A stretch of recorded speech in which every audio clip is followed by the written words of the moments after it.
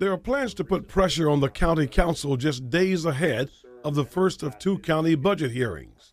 The teachers union is among those leading the charge. We need to start this movement now so we can then have a better year next year and hope that we don't have to do this again. But if we do, we'll be right back out there. For now, more than 100 classroom positions could be cut. Other staff cuts are on the chopping block as well. On top of that, some critical student courses may not be offered next year. Parents who are starting to take a closer look at the school system budget say what they're seeing is a wake-up call. Even we didn't know. Being so active, we had no idea how deep the cuts have been to our school system. And that's where our concern started. The county executive has committed more money to the school system.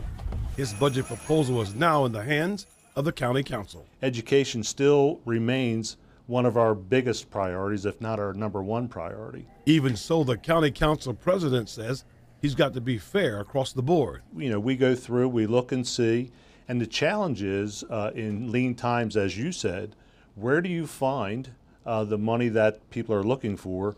Who do you cut? The first of two budget hearings will take place this Thursday. Now, so far we're hearing that close to 1,000 people plan to march from school board headquarters to the county council budget hearing on Thursday.